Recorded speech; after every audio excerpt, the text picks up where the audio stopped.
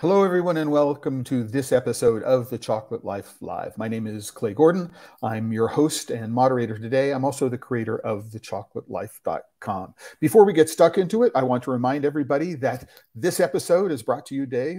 Today's sponsors are the members of The Chocolate Life. If you're not a member, please go ahead and join, like, comment, subscribe to the videos, YouTube, LinkedIn, Facebook, wherever you happen to be watching today. All right. And with that, let's get stuck into today's topic, which is about the 2023 Craft Chocolate Challenge, the 2023 Craft Chocolate Challenge online tasting, which is happening shortly, and some info about the upcoming 2024 Craft Chocolate Challenge. And to talk about that today, I want to introduce you to my guest, Dustin Cornett of the Chocolat Inn. Dustin, how are you today? I'm good. Thanks for having me. And to Mark Joyce of Spruce Chocolate in Kittredge, Colorado. How you doing? Tickled to be here. And it's great to have you, Mark. So just in case things get a little crazy, we're having a little technical issue. Not entirely sure what it is that's going on with Mark, but we're getting an echo there. And so you will hear the echo sometime. You will hear the echo sometime. Not entirely sure where it's coming from, but we're going to have to ride the microphone to make sure it doesn't become overwhelming. So, Dustin, if we can, what I'm going to do is I'm going to share the current page of The Chocolate Life. And to let everybody know, this is the homepage of The Chocolate Life right now. If you go, you can see here is the post for this episode of The Chocolate Life Live. I do one for every single episode of The Chocolate Life Live, all sorts of resources, where to watch it, an episode overview, all the things you need to know in order to be able to follow along with this episode. So you don't need to, grab links and URLs and things like that as we go along. You can go and find these things after all the information after the fact. And then I also want to talk about this new page. Dustin, this is a work in progress. This is the new homepage for the Craft Chocolate Challenge. Tell us a little bit about what's going on here. Going back all the way to beginning. So we've had the 2022 challenge and the 2023 challenge. So we've done 2 episodes of it. Why did you create the why did you create the Craft Chocolate Challenge in the first place? So I created it as a way to find how to make better chocolate. So I'd enter some contests before and tried to engage it that way, but I didn't get a lot of feedback. And I was more so interested in learning how to better craft my chocolate than the shiny sticker. Shiny sticker is great, like those too. But I wanted to know how to make my chocolate better. And I'm not in an area where I can just go network with some other chocolate makers. So I thought this is probably an issue with a lot of chocolate makers. So I thought a way to fix that issue is to create something that helps everybody. So that's why I created the Craft Chocolate Challenge. And that's why it's set up the way it is, with like no entry fee and a minimum amount of bars that can enter, so we can make sure we give adequate feedback and everything like that. It's all paid through by sponsorships, donations, things of that sort. And starting from nothing, and then now having 2 seasons under our belt, and we're able to actually invest in a website. So created the Craft Chocolate Challenge, its own website apart from my business site that I'd been using previously. And I've locked in a few more years of awards where I was able to purchase more at a time to kind of get the price per award down a little bit. So I have that stability. So we're locked in for 3 more seasons. So that's great to be able to kind of grow this program and help out chocolate makers around the world. Great. As far as I'm concerned, and Mark will get to you shortly because I think it's really important to do that. So, Dustin, I think the important part about what the Craft Chocolate Challenge is that it is a reaction to some of the other awards programs that are out there. So if you take a look at the way, for example, the International Chocolate Awards is set up, or the Academy of Chocolate Awards is set up, the Northwest Chocolate Festival Awards, the Good Food Awards. As a starting out aspiring chocolate maker, these become relatively expensive programs to participate in, and you're as a startup chocolate maker, you're not always getting the kind of feedback you're looking for in order to be able to improve your product. And if I understand, that was what it is that you were looking for in an awards program, and not finding it. It's how you decided to make it work for yourself. That's exactly right. And expensive is kind of relative to what you get back with those other ones. So if you are winning those awards, then you're getting bang for your buck, because that can actually help you sell chocolate. It's good for that. But it's not good for everything. It kind of needs to set up like a starting position. There was a Craft Chocolate bloom, a big boom, I guess you can say. There's a lot of us small guys around, and still are, trying to develop better chocolate and win bigger awards. And there's a need to have a space for that as well. And I'm not taking anything away from the chocolate makers that enter our contest, because we've had some fantastic chocolate, and I would put it up against any award winner in any other contest. So it's not exactly to say whose chocolate is better, but to give you a better sense of how can I improve my chocolates. And, you might not want to go the same way as some other makers and different things, but you need feedback from individuals, and that's what we try to do for everybody. Yeah, as somebody who's been a judge in multiple awards, I can tell you that the judging criteria, the judging process is very different. The pool of judges is very different. What they're looking for is often very different. And again, this is not necessarily the Craft Chocolate Challenge is better or worse than any other awards program, or it's just that it has a different focus on what it is that it's looking to achieve. Now, right, I'm going to turn Mike's microphone on, so we need to be a little quiet so we don't hear the echo. So, Mark, I'm going to do this. I've known you for some time. We've had conversations. You've been a member of the Chocolate Life. You've been one of the more one of the people who've used the monthly member AMA calls, I think, more than anybody else has. So, tell me a little bit about what it was that the Craft Chocolate Challenge, when you heard about it first, attracted to you. Are you entering any other awards program? Then follow that on with what your experience was during the judging process. How was it? And then what has been the outcome of your the fact that you were an award winner? Well, good morning, guys. I'm really tickled to be here this morning. I hope you can hear me all right. Yeah, you're fine. Great. The problem is I can hear myself twice. Excellent. The Craft Chocolate Challenge was an amazing opportunity for us to submit our bars and get feedback on our products. I thought it was amazing that we were able to get the detailed scoring sheet from the judges, which provided a lot of detailed feedback on our bars in so many ways. And there were so many judges. We have our own tasting team, but they're not professional chocolate critics or chocolatiers or chefs. They're ordinary folks who have been able to sample our chocolates and give us feedback. So just the opportunity to submit our bars, to get that kind of detailed feedback was just an amazing opportunity. That in and of itself would have been worth the time that it took to prepare and deliver the bars. When we were awarded gold in our category, we were blown away.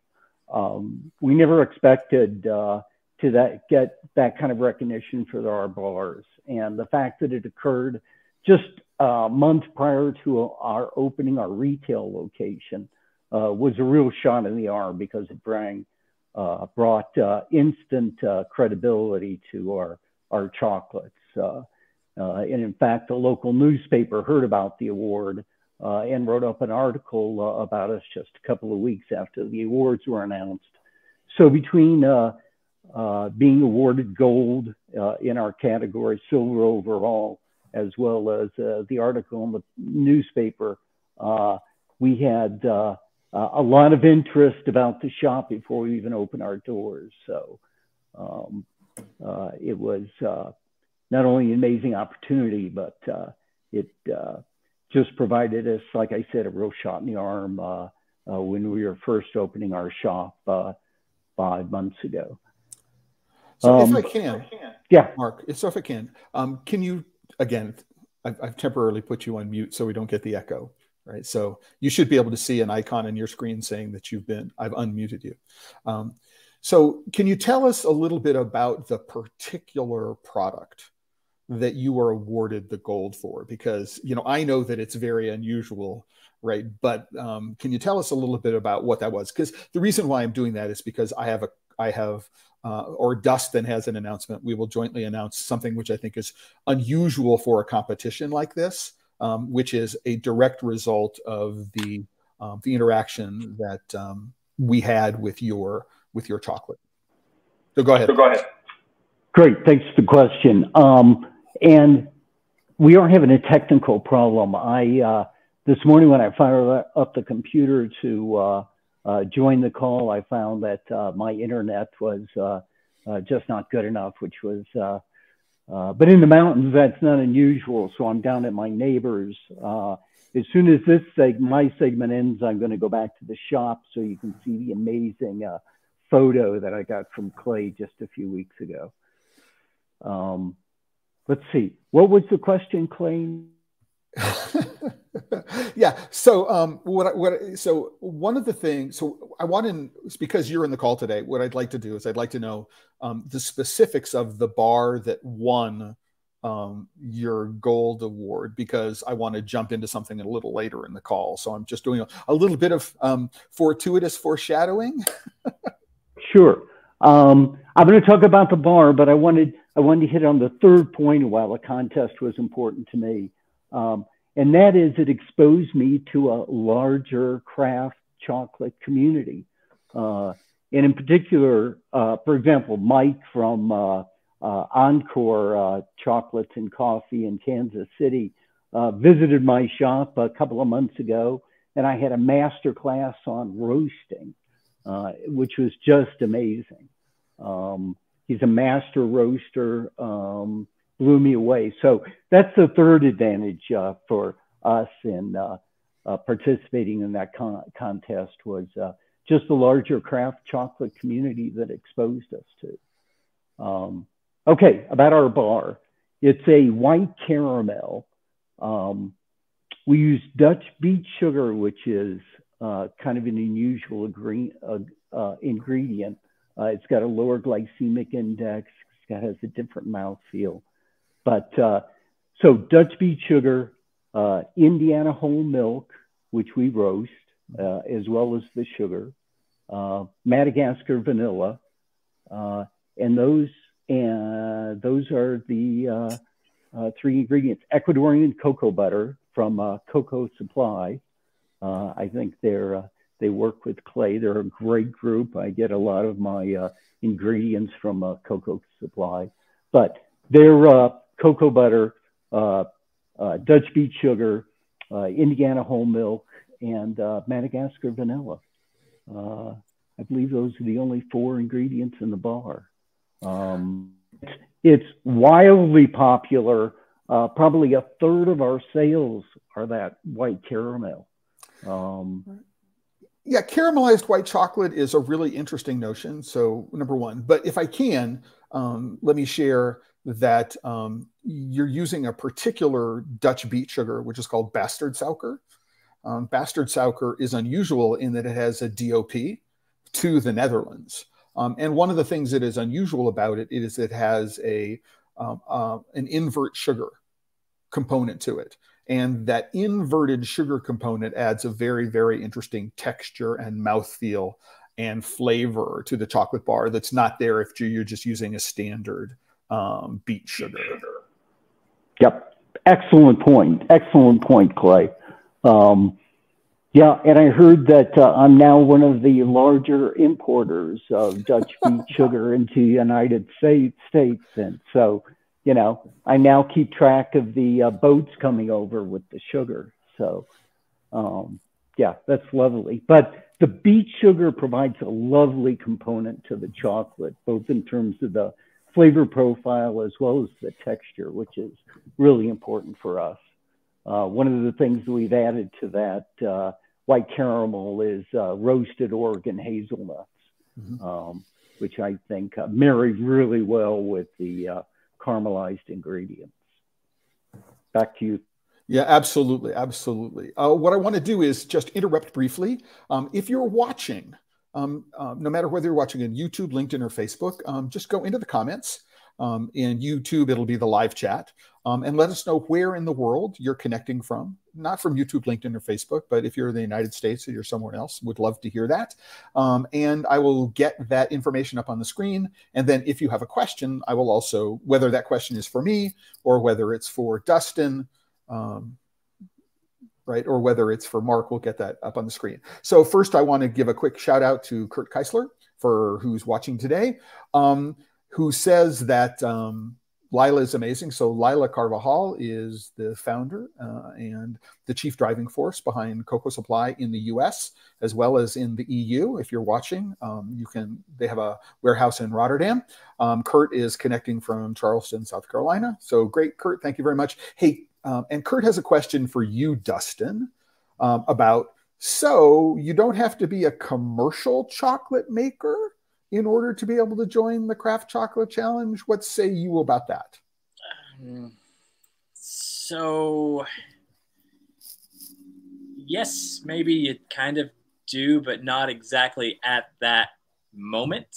If you're thinking about becoming a commercial chocolate maker, then I would say yes. If you know that you're destined to do this just as a hobby, I don't think that it's really beneficial in a sense that we limit how many makers can enter and how many bars can enter.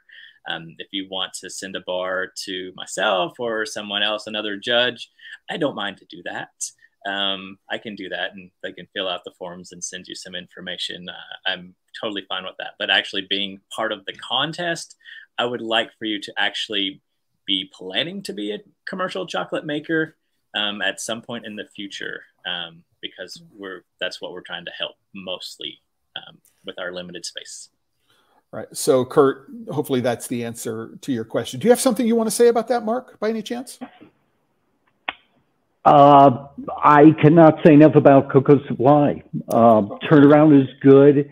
Consistent cocoa butter. Was that the question? No, we were talking about answering Kurt's question. But so if I can, Kurt, and if I can, Dustin, I think that the way Dustin answered that question is exactly right, which is we do want you to be either currently selling product or in the process of getting ready to open up a business and selling, because one of the real strong emphases of this particular program is the feedback portion. As judges, we are pretty much told that whatever it is that we write is going to be sent to the participants. And remind me, Dustin, because I think this was the case, that we had one company that entered the competition with multiple bars, but there was one bar that they only wanted feedback on. They didn't want it to be part of the competition. Am I remembering properly there? Not exactly. There was some issues with how many bars they entered. So only allowed one bar per category per maker.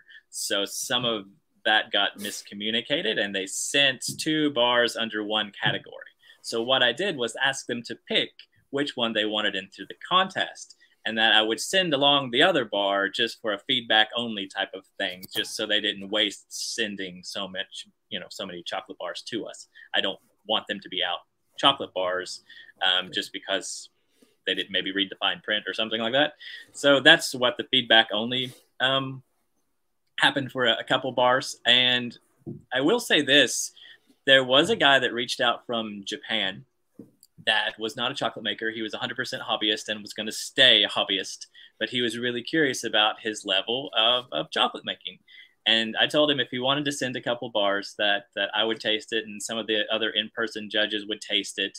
And, we'd send him back some information about it, not a whole form or anything, but some information, because it'd have to all be translated to Japanese. So I wasn't going to do the whole form deal.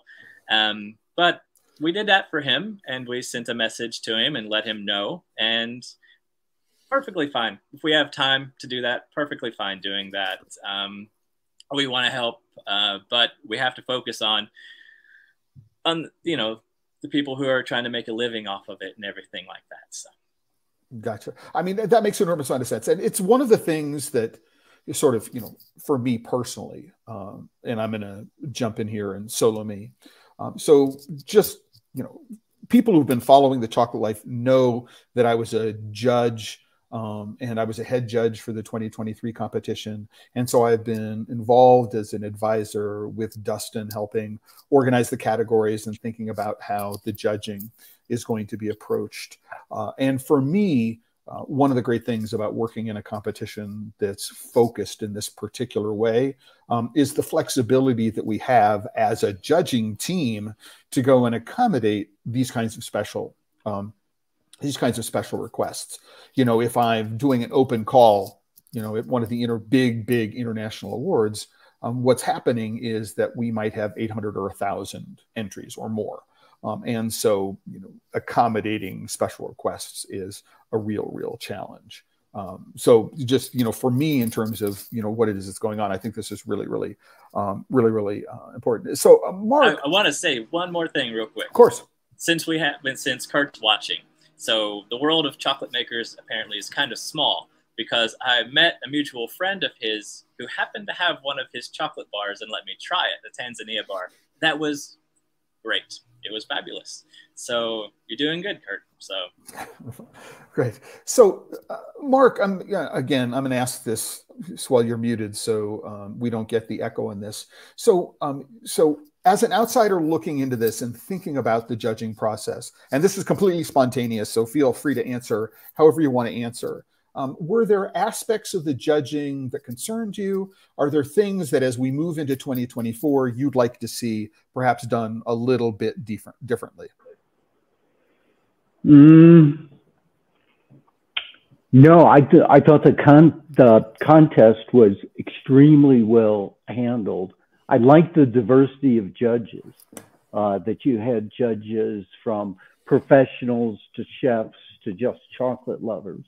That was great, because we sorted out the different types of judges to see if there was any big differences in what just chocolate lovers versus the judges thought. And so that was a nice cut that we were able to do. But the diversity of judges was great. If I had one comment, it was just if I could encourage them to write more notes, I would, because we dissected each one of those judges' comments on each bar. And so the notes that they put down were really informative. So, and I think that was a really unique aspect about the contest, was that we got those judges' forms. It was really informative.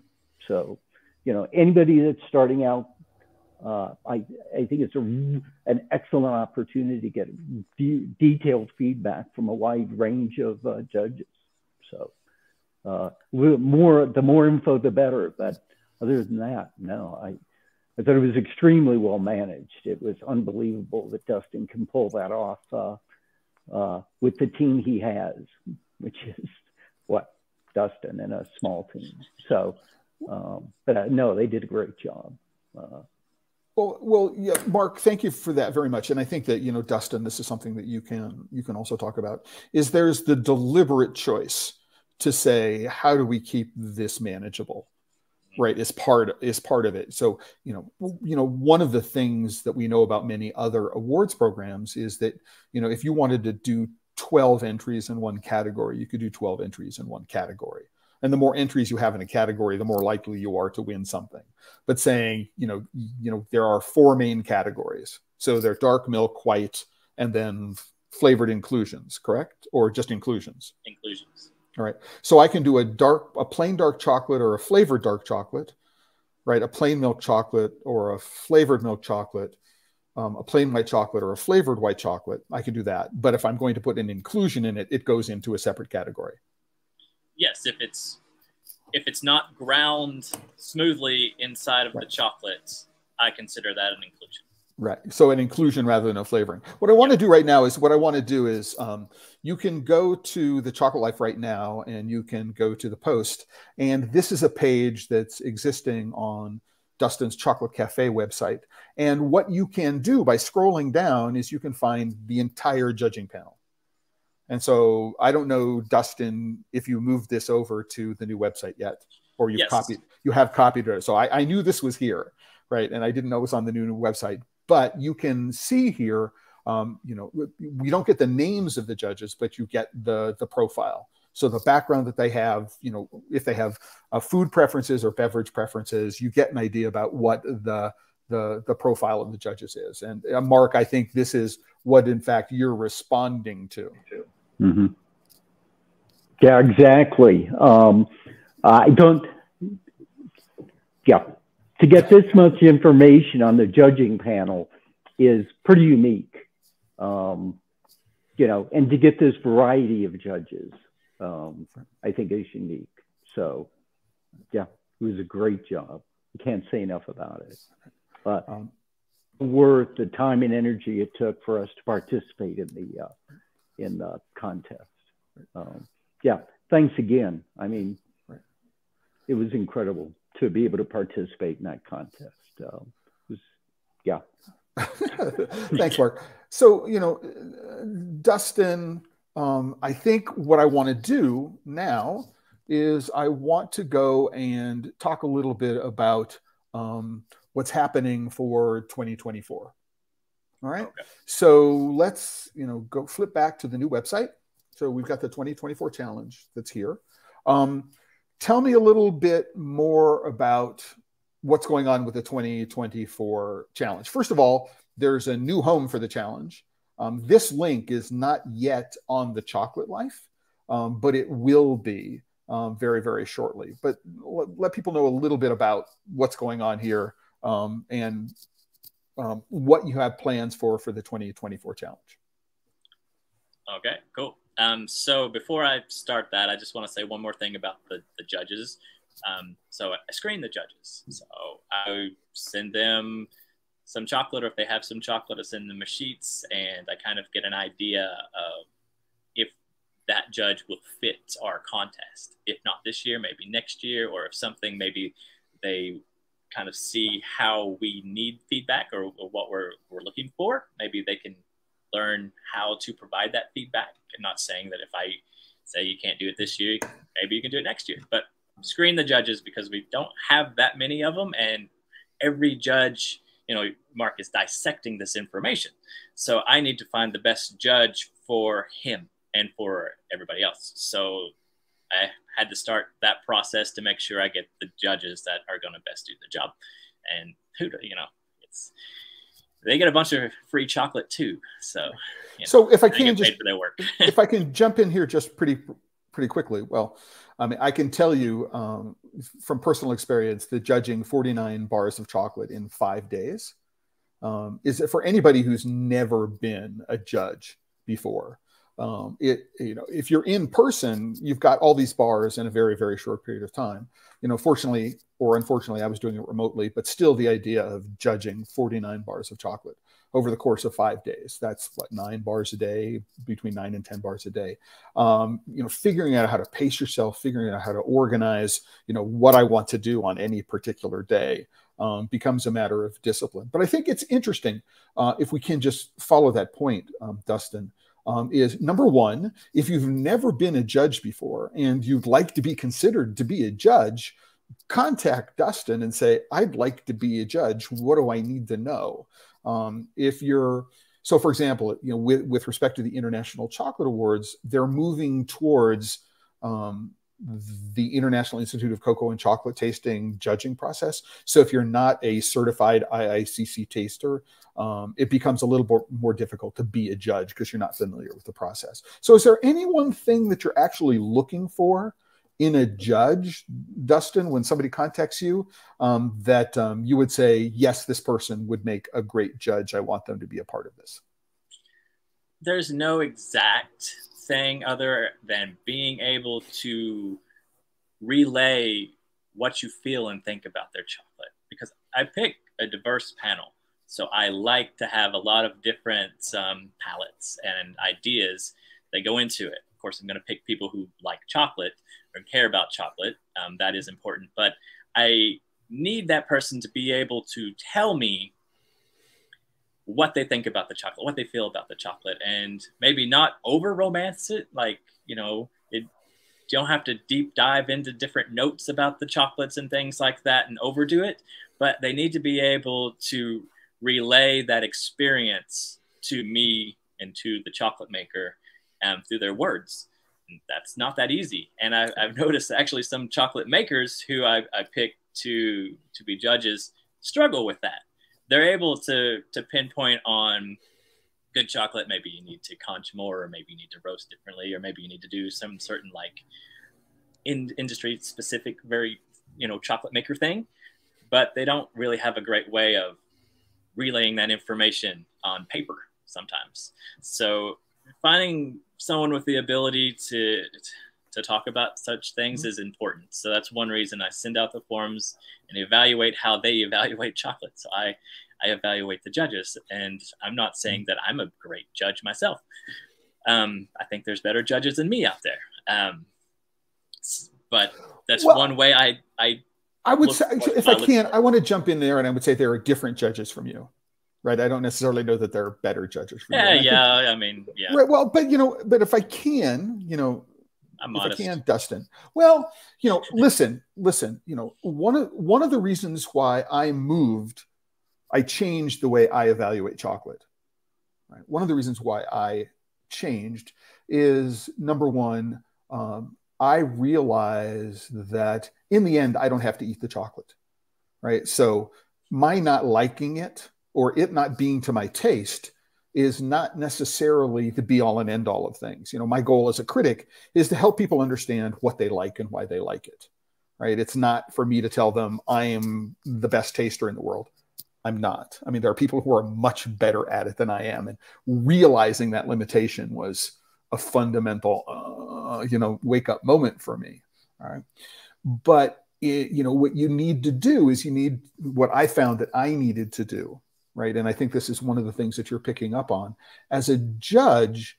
You need to I think the thing that the Craft Chocolate Challenge does is we're asked to step back and think about this from the perspective of someone who might be just getting into craft chocolate, right? Who's trying to understand, they aren't necessarily looking to go, oh, this is not just red fruit, but it's dried red fruit. And it's not just dried red cherries, but it's dried red Rainier cherries or Bing cherry or something like that. The people aren't necessarily into that level of detail.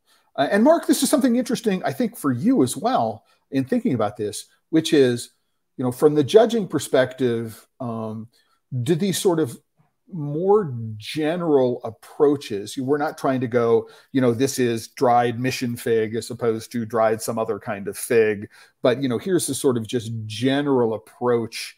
And interesting question, were you able to take any of the feedback, the tasting notes the judges gave you, and did it change the way you talked to your customers?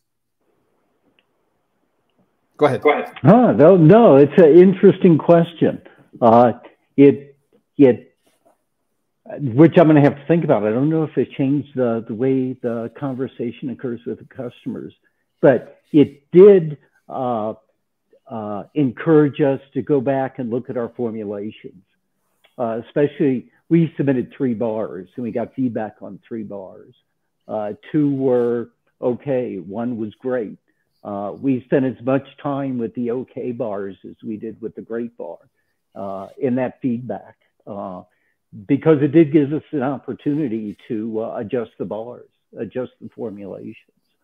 I think they were spot on in their criticism of especially our milk chocolate bar, because it didn't have any unique features to it, or flavors or components. So I think we really, especially with regard to our milk chocolate bar, we went back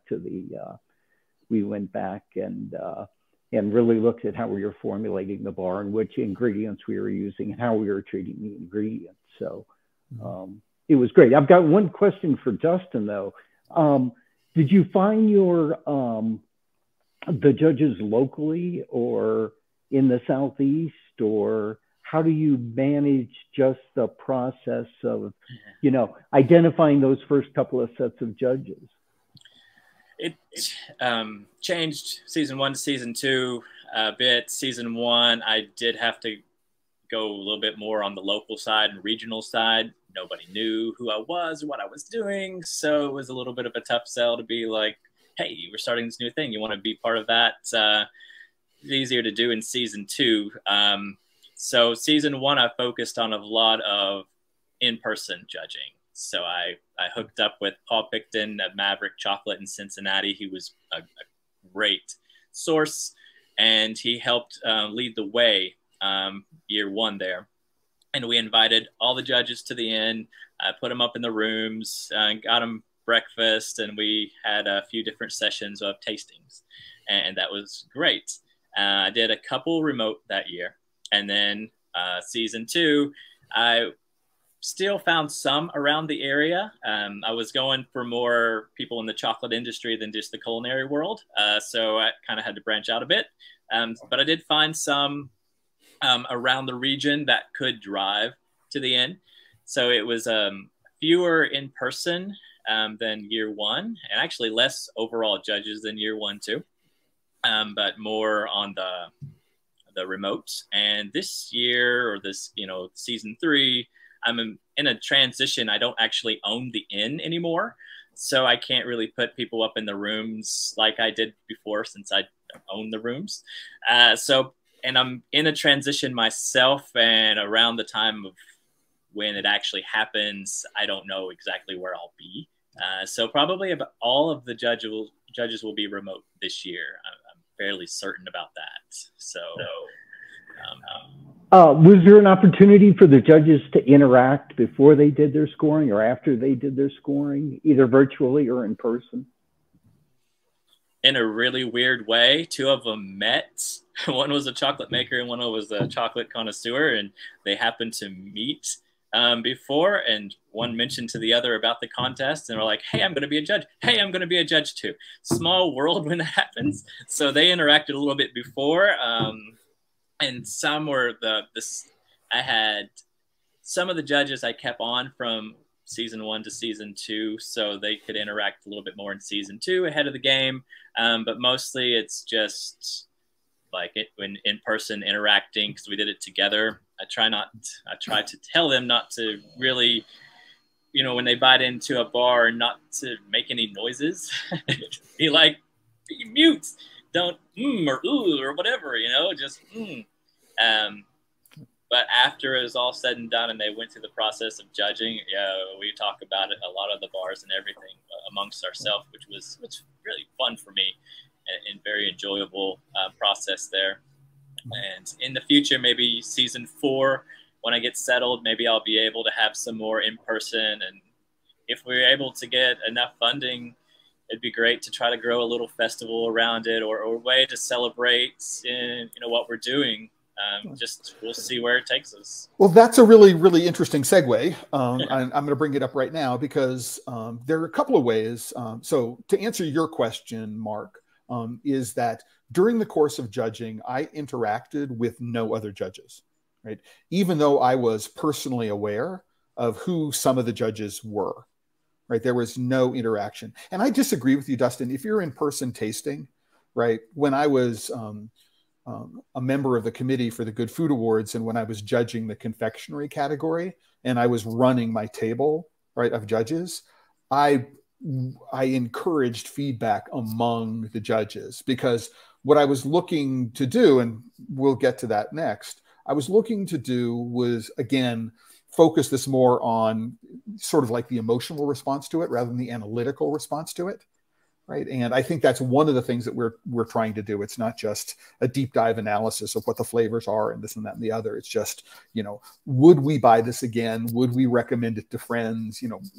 We're talking about, I think, in the end, those kinds of things. So, but when I put together my cross-country Craft Chocolate Odyssey, right, there were 3 participants in, no, Maverick wasn't a participant, and he was a judge in the previous year. But he was a pretty good part of it, so you could say that. Right. Yeah. But I went to visit with Paul Picton and Maverick Chocolate in Cincinnati. I went to Kansas City and visited with Mike King at Encore Coffee. And then I, until, Mark's plans changed, I was going to be visiting in Kittredge, Colorado, to spending a little time with Mark and with Yuri to catch up with what was going on. So, it definitely influenced, my Odyssey in terms of going forward.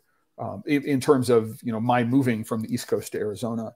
But if I can, I'm going to introduce this. So Dustin, is that another thing that we wanted to do in terms of growing community and sharing was to celebrate everything by organizing this online tasting event. And this is one of the things that we want to do this year, is an online tasting event. So if you are a member of The Chocolate Life, if you're not a member of The Chocolate Life, you can go to TheChocolateLife.com, right? And you can visit this page and you can learn about the online tasting event. And what you're going to get is you're going to get a bar from all 12 bars from all 9 winners, right? Dustin is going to ship a kit to you, right? And we're the US, and we're going to expand it to Canada, right? So in the US and Canada, you can get one of these kits. And then on Sunday, November 12th, what's going to happen is that we're going to get together online. I'm going to send everybody who signed up a Google Meet link, and we're going to go through and do a virtual online tasting of all 12 winners. And I'm hoping that as many of the companies who participated in one will be able to join in that event as well. So you'll get a chance to taste the chocolate. You'll get a chance to speak with Dustin and with me, and perhaps also interact with some of the makers who won the competition. So that's what we're doing. We're talking today about the Craft Chocolate Challenge online tasting event. So you can go to this page. And you can find out about it. There is a link. So here are the companies, right, whose chocolate you'll be able to taste. There's one from Norway and one from Japan. So it's not just a US event. Dustin, you and I have done a live stream in the past, so people can go and look at that live stream. If you're a Chocolate Life member, there's a link. You can email me and I'll send you the discounted member list. If you're a non-member, you can either click on this link down here, or you can scan the QR code, and you can pay. The date to order is October 15th. So we need your order, we need your payment, October 15th, and there's a very, very limited number of seats that are available. Right, so it's going to be a fun event. I mean, if you're working with chocolate, you're not having fun, you're doing it wrong. I say that for every single one of these episodes. But the opportunity to be able to taste all these things, at least 2 of the judges will be there. I'm hoping at least 2 or 3 of the participant winners will be there as well. It's just going to be a fabulous evening. And audible reactions are encouraged. And yes, audible reactions are going to be encouraged at that point. Sorry, Mark, just for you, one of the things that we're going to be opening up in a couple of days, if what you'd like to be able to do is you'd like to be able to extend the member discount to your customers, right, without requiring them to join the Chocolate Life. Right, we're going to give you the code in a couple of days, just to make sure that if you do have people, they're sitting on the shelf or sitting back wondering if they want to participate. Sitting on the shelf, I don't know where that came from, but they're sitting back, not entirely sure what they want to do. They're going to be able to go ahead and do that. So not Mark, but Dustin, what I want to do is I want you to talk about. So we're still going to have 4 awards categories. So there's going to be dark, so plain or flavored, milk plain or flavored, white plain or flavored, and then inclusion. So there'll be still 4 entry categories. Yes. And then what there's going to be is there's going to be an overall. So there's gold, silver, and bronze. There's only 1 award for each level in each category, right? Which is, again, unlike other awards programs. There's just the 1 award per category, per level. But then what they do is we take a look, you take a look, because you're the one who's doing all the math on this. You take a look and say, okay, here is the single bar that got the highest overall point score. And so they get the overall gold, and there's an overall silver, and there's an overall bronze, right? So at the moment, there are these 15 awards. Is that the, yeah, that's right. But you're adding a new category. And Mark, I want to let you know, this is something that, you know, was inspired in part by you. It's something I've wanted to do for a long time. And so Dustin, can you tell us about the new meta award? So there's not a category. It's going to be, as the judges are doing their evaluation, they're going to be nominating bars in this particular new category. So can you tell us about the new category? Sure. I would love to. So yeah, there's not a first, second, or third gold, silver, bronze of this award, but you can, in each contest, there will be up to 3 winners. They just won't be ranked. And it is the Innovation Award, and it's sponsored by Cocoa Supply, which is great. So Clay, you know, I knew that some bars were polarizing, and we had discussed that before. And Clay mentioned, well, just because, you know, we need to celebrate that. It might not be a bar that could easily win a contest because of it being polarizing. You kind of you know, who knows if the judges are going to like that certain flavor or not. If the more do than don't, then maybe you can win something. But in a lot of cases, the polarizing bars or the unique bars don't win awards.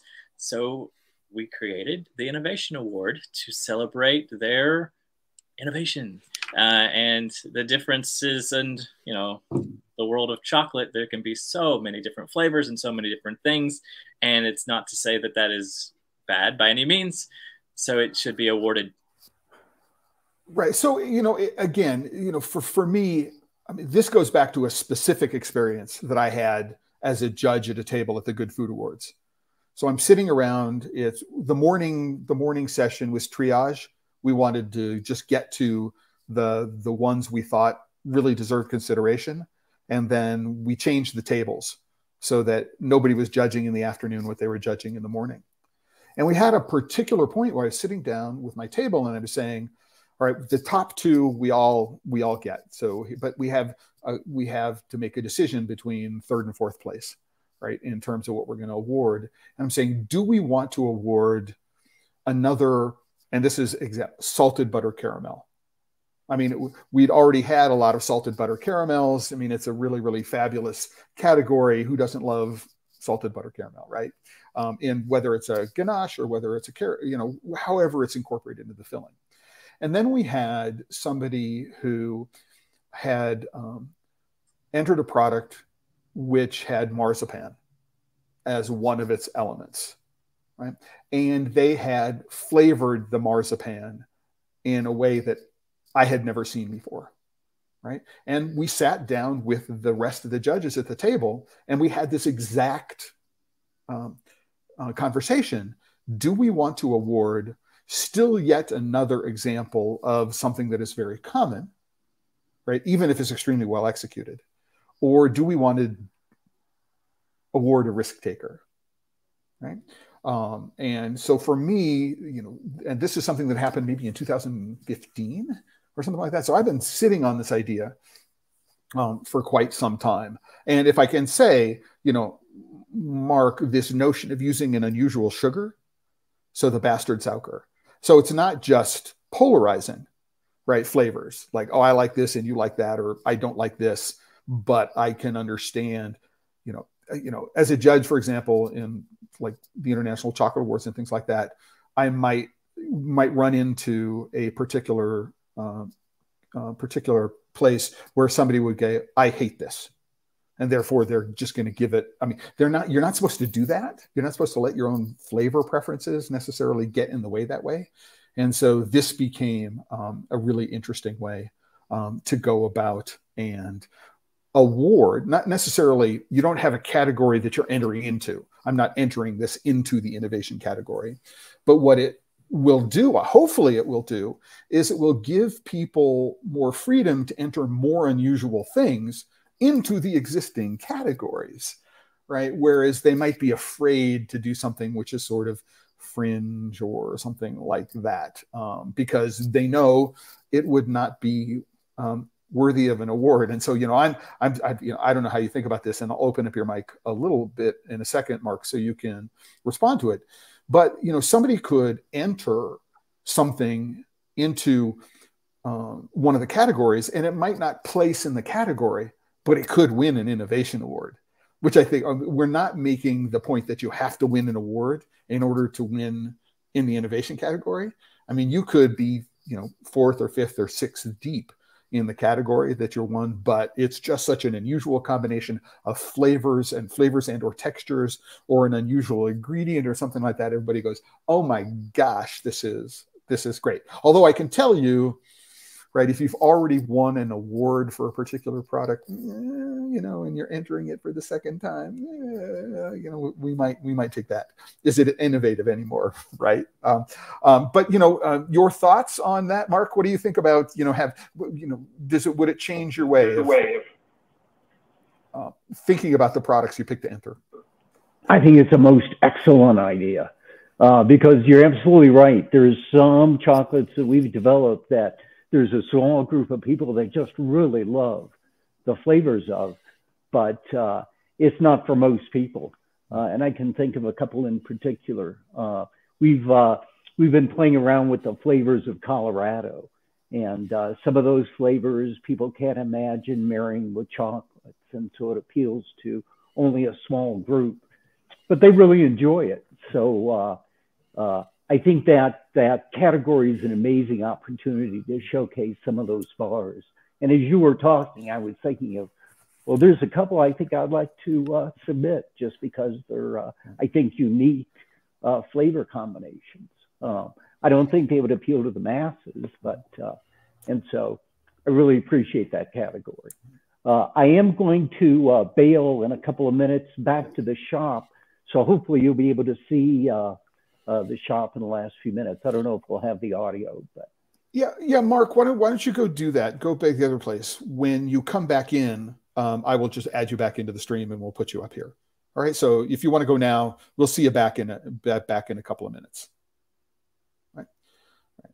So Dustin, while we're waiting for Mark to rejoin the stream, why don't you let us know who the sponsor of this award is? I mean, because this is, I think, an important part of recognizing what's going on. So we have this new awards category for the 2024 Craft Chocolate Challenge in innovation. I'm really excited about how it's going to show up on the judging form, right? As well, because it's never. I don't know if anybody who's ever had. How do you think about that in the judging form? But who's sponsoring the award this year?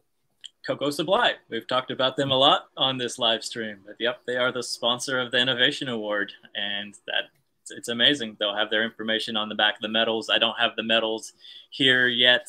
They should come sometime this month, and then I'll post online about that. But yeah, and there's some chocolate makers that only make unique chocolates. So like Embers, and them being able to enter, knowing that there's kind of a category in a sense that they can be recognized without having to worry about if everybody likes something spicy or something with corn on it or anything like that. Because their chocolate is amazing. It's just very unique.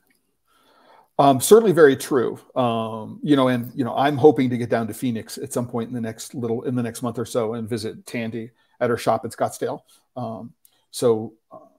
I'm again, for me, reaching out to people and connecting with people and finding out who they are has been a real nice part of being a judge.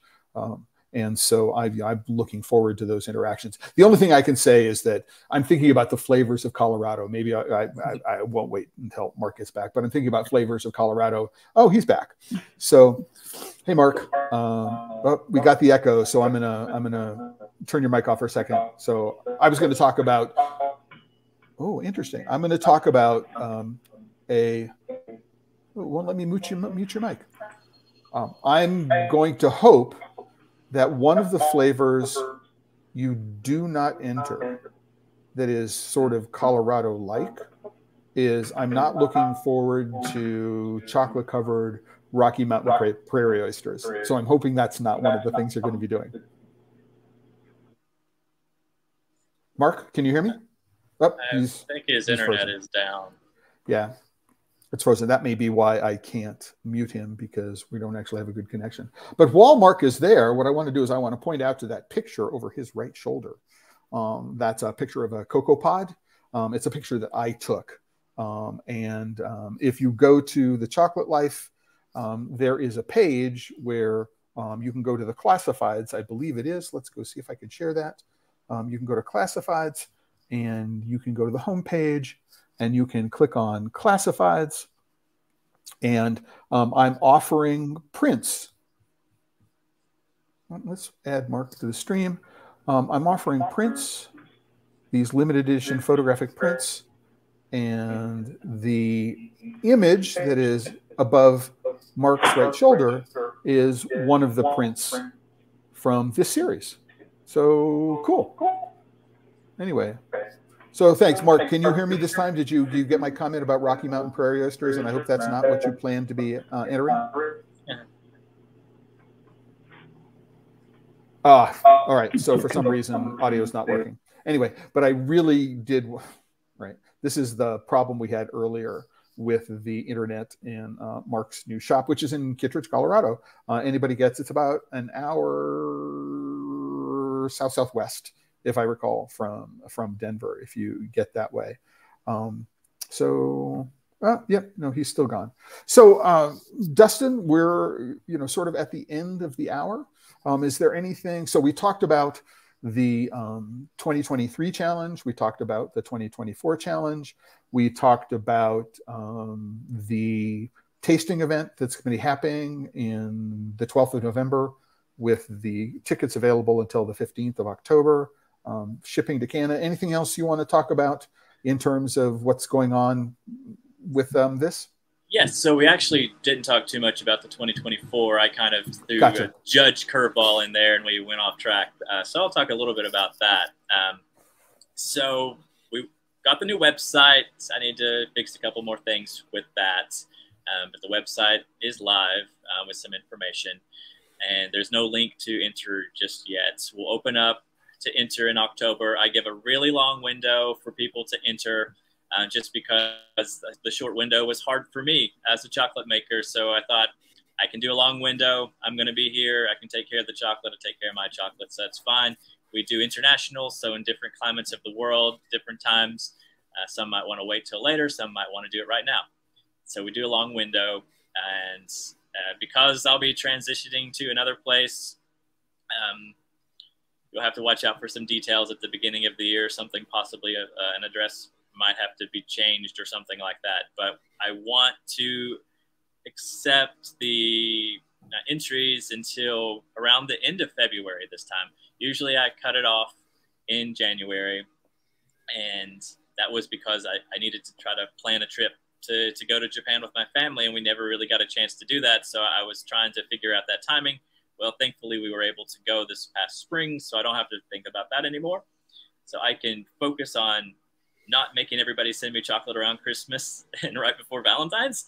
So after Valentine's, you'll have a little bit of time still with that mad rush at the end to get your chocolate here. But there's limitations. We're only going to take a certain amount of bars, and I've set the limit for how many bars a maker can submit this year to 2. So one maker can enter 2 bars, and only 1 bar in 1 category. So you'll have to pick which category you want to enter. And that'll be a way that we can try to help more chocolate makers. And you also, chocolate makers who have entered in the past, they can't enter the same bar. We haven't been doing this long enough for us to be able to see the same bar again.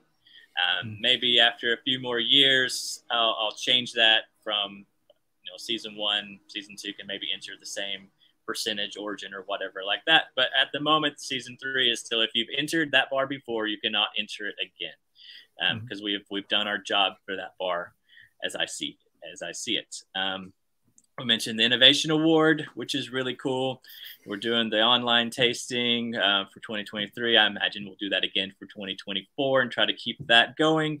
We're opening up for sponsorship soon to try to get more sponsors. We heard Cocoa Supply is sponsoring the Innovation Award, but we'll look for more sponsorships for the award certificates and just general sponsorship as well. So that's something. And we've created a donation button. If you don't want to sponsor or you don't want to enter, you can donate. I would ask that if you're a chocolate maker that is planning to enter, if you do donate, do it in a way where we don't know who you are. Yeah, I don't know if it's set up to do that way, but I could certainly say from my perspective, and Dustin, is that if somebody does donate, it's not going to be information that you're going to give to the judges. So we won't know if, in fact, yeah. So I will know, but I just want everybody to know that we're not, we're impartial, we're unbiased, everything like that. So I know in the past I've had chocolate makers want to take part and to help out financially. And it's just a bit of a conflict of interest there if you think moving forward with things like that. So I just try to say that there's ways you can help. There's other ways you can help too. So it doesn't always have to be financially. But we do want to grow this, and we do want to keep helping the chocolate makers.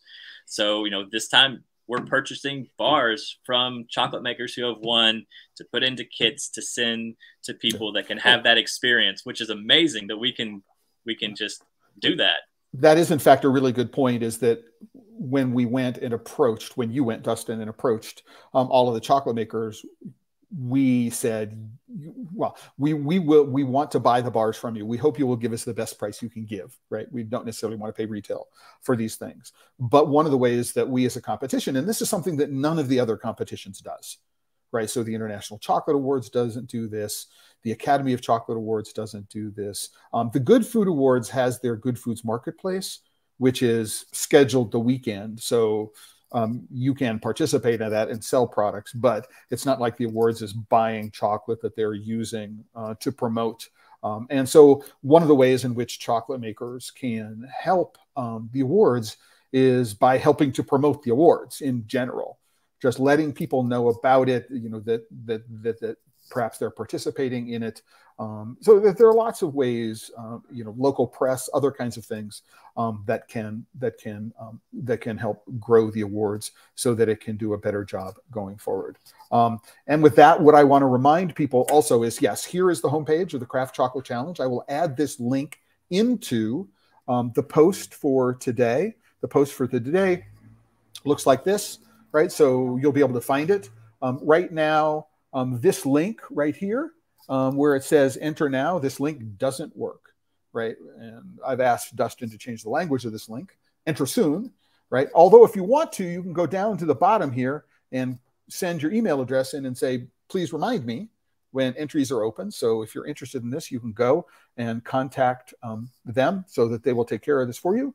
And then another thing that I do is right now on the homepage of The Chocolate Life, if you go there, there is this banner across the top. Right now, I'm announcing the call for entries for the Academy of Chocolate Awards, and you can click on this link, and it will take you to the page on the Academy of Chocolate where you can learn about it.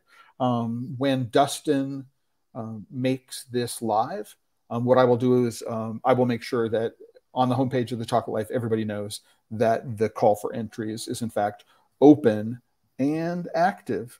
And with that, Dustin, anything else you want to say before I close out the hour? Because we're a few moments past.